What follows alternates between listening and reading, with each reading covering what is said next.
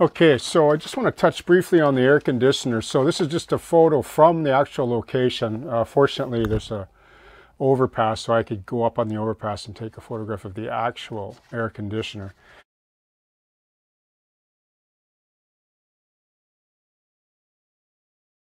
I don't know the size or specs of this, but it doesn't really matter, right? Like, you just take a rough guesstimate. And I'm not going to go into at length about how I build this, but I'll just point out a couple of tips, because if you want to see how I build an air conditioner just like this, then just jump over to the vlog here. It's in conjunction with the diner build.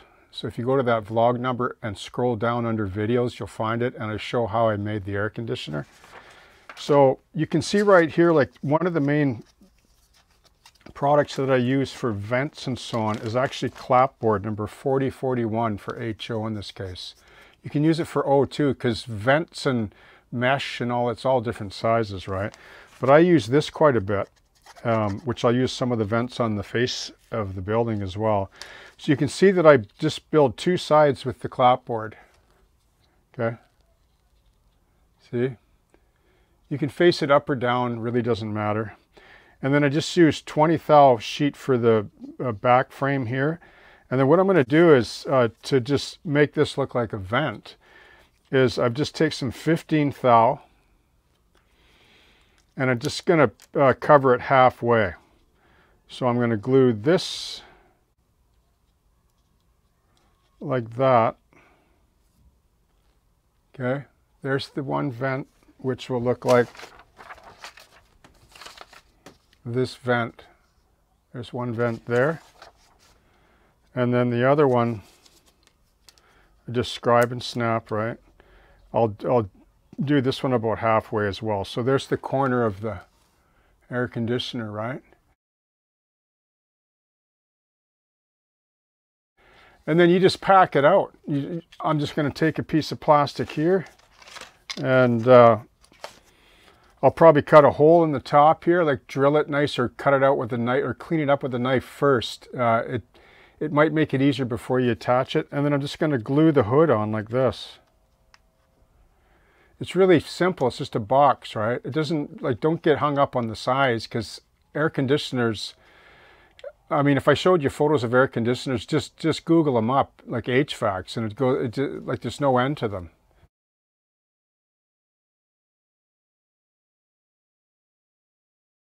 There's probably hundreds of thousands of different styles, right, around the world. So yeah, so that's all I do. I build it up, and then I just add some little gack like hoses. And then with this one, I'm going to stick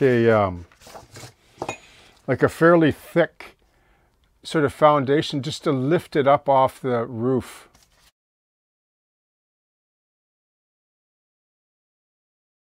Right? Because they always look better when they're sort of elevated a bit like that. Okay.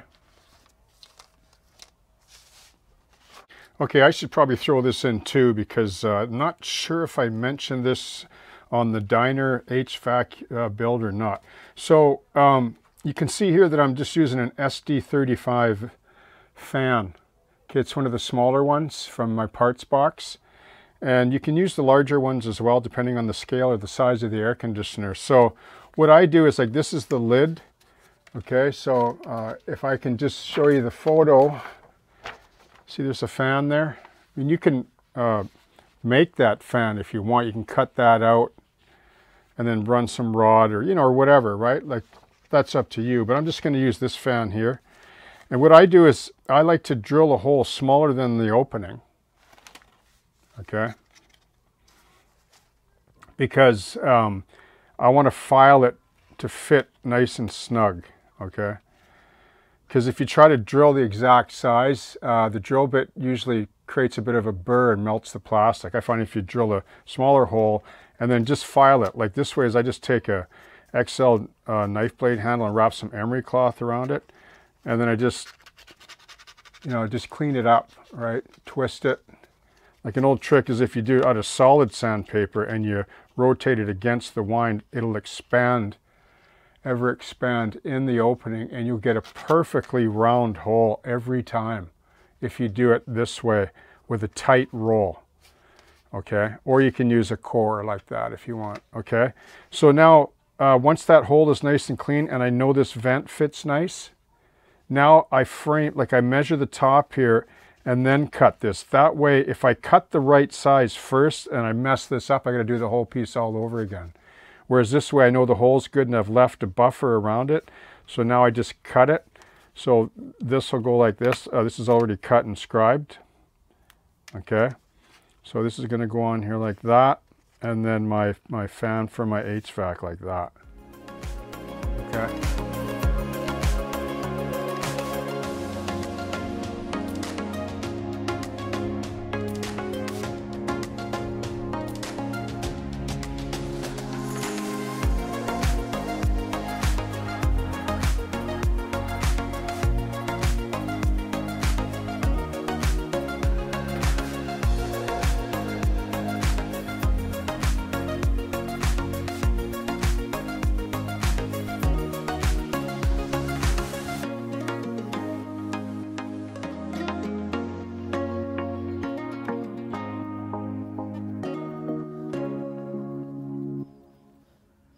So you can see here, I'm just whipping together a fire hydrant just from a photo. It's all evergreen tubing, just telescopic, playing around. None of it's exact. You know, the overall dimension is HO, but this is a good beefy size fire hydrant that's going to go by the building. So what I'm using is some tubing here, and then I got some 80 thou,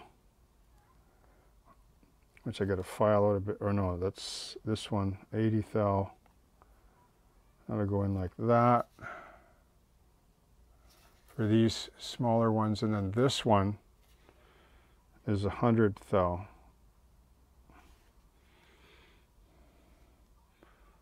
And then I'll just cut them and then drill a hole for a little knobby on there and file the top so that it looks like that. Add another little scrap. That's all it is tubing and scrap, right? You can see it, this was a tube with just packed in with a 80, I think I slid an 80 thou in there. Anyway, you just play around and get familiar with the product, right? That's the whole name of the game here. Like, I'm just winging this. Like, actually, you know what? I don't think I've ever built a fire hydrant before, now that I come to think about it. You know, in the past, I probably just bought them or something, you know, impulse in a hobby shop. But I thought, you know what?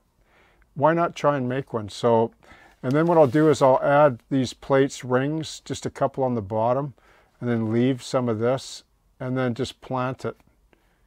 Paint it and plant it.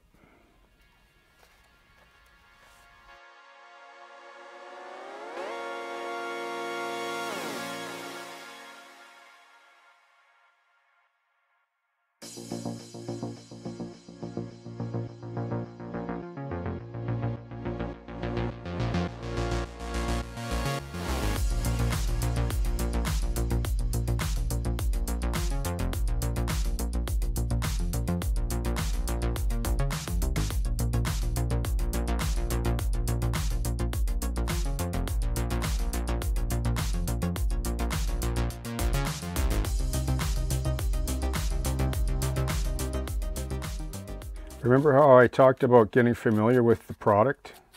So when you're actually building, right, you're learning. Like that's just a natural occurrence for anybody. So I'm just making a little vent here. There's the end that I drilled out. Yeah, it's just a little vent. And this is a little, I don't know what it is. It almost looks like a kind of converter or something. I just saw a photo of it and I thought it was kind of interesting. So then, see, now I can slide this. This is like 80 thou rod into 1/8 tube.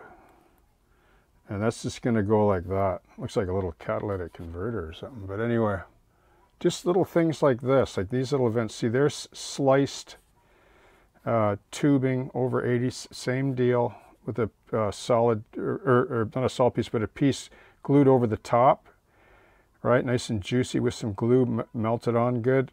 And then just sand down the top. So you got yourself a nice little vent there. And then of course there's these, just to quickly go over those. Those are cool, but they were the stools from the diner that I just was innovative with. And there's the fire extinguisher I'm working on, and then the HVAC. And That's just a little box boarded up vent thing I found in my parts box I'll probably use as well.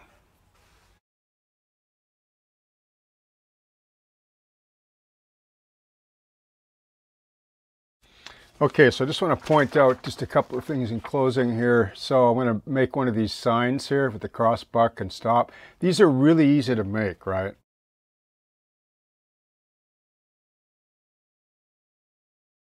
Like this is just like 40 thou rod or whatever the scale is, 3/64th. You know, pull out the ruler, right? If you don't have one of these, you have no business scratch building.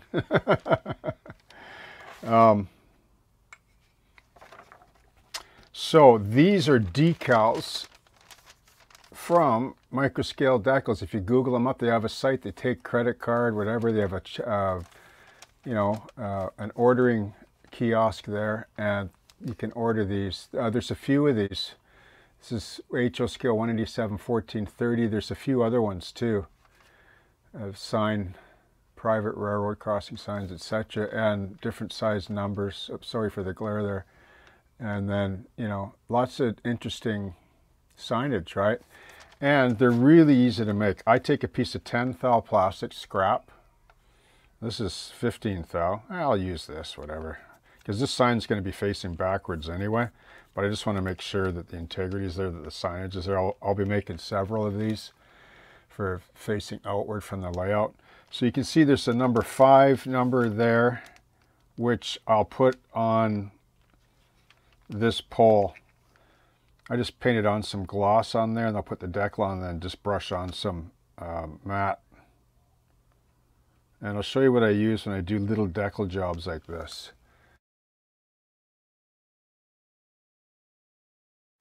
Okay, number 5 pole there is I just use this by Vallejo gloss varnish, matte varnish. It's all 100% acrylic resin.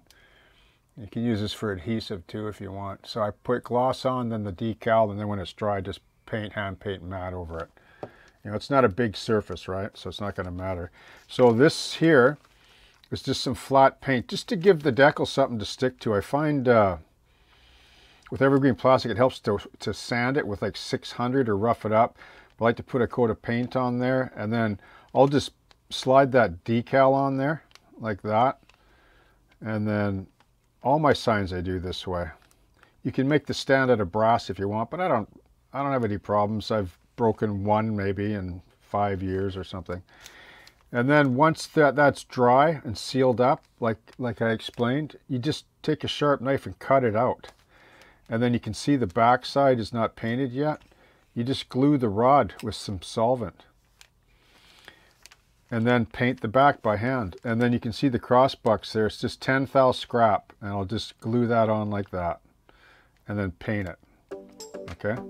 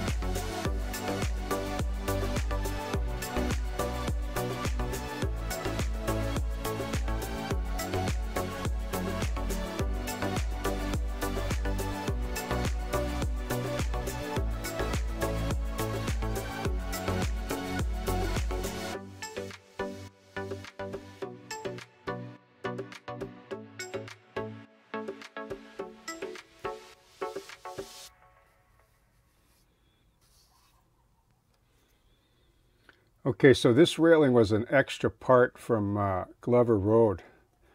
I had lots of little extras, you know, and I found this. I thought, you know, this fit perfectly here. Like I didn't have to cut it or anything. It was already painted as well. So I'm going to put this in here as a kind of a guardrail. I could face it the other way, but I like this side better. And I'm just going to pop that in there. I just want to say at this point too that, you know, I've talked about asphalt surfaces, you know, in the past, and people maybe have wondered why. Well, why would you use 1/8 balsa wood here? So there's, I believe it's 3/8 plywood. Like the substructure here is 3/8 Baltic birch 7-ply, 1/4-inch cork, glued really well, right? And then 1/8 balsa wood. And the reason why I like to use balsa wood for large expanses, for one, it's really lightweight, and two, it's super stable. And when you coat it heavy with Varathane, like, you know, 2, 3, 4 coats and then paint it, you can paint it any way you like. I mean, I'm going to work this over the part that's exposed later down the road because a lot of it gets covered, like, you know, by this building, etc. You can cut building foundations into it easy. Like it holds its edge.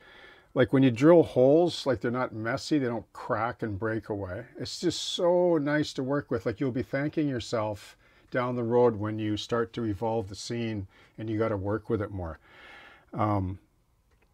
Yeah, so this little scene here is kind of cool, isn't it? I mean, I could do something like this. I could put a truck in here, you know. It's just, you know how tow trucks are always in the back, you know, part of town somewhere, right? Like when you ever get your car towed and you got to go retrieve it, it's always in some, you know, back, you know, slummy alleyway in a lot somewhere, right? You know, like you got to take a cab to get there. But anyway, yeah, this little scene's kind of, you know, shaping up kind of nice now. I got the little sign here. I've been working on those. This one's subject to flooding, which I really like. Tells a story. These are some older poles. Actually, these are from Glover Road as well, carryovers, until I decided to replace them, because Glover Road's still a functional layout.